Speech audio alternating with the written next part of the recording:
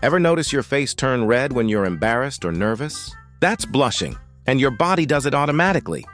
What blushing is? Blushing happens when tiny blood vessels in your face suddenly widen. This causes more blood to flow to your cheeks, ears, and sometimes your neck, making your skin look red or pink. The brain connection. Blushing is controlled by your autonomic nervous system, the part of your brain you can't control.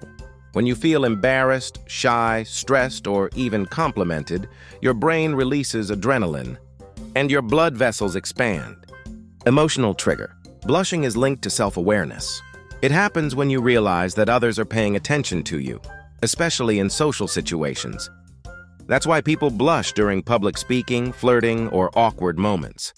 Why humans do it? Scientists believe blushing evolved as a social signal. It shows honesty, embarrassment, or apology without saying a word, helping build trust and social bonds.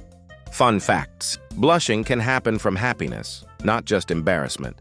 Some people blush more easily due to sensitive blood vessels. Makeup doesn't stop blushing because it starts under the skin. So blushing isn't weakness, it's your brain's natural way of showing emotion and honesty.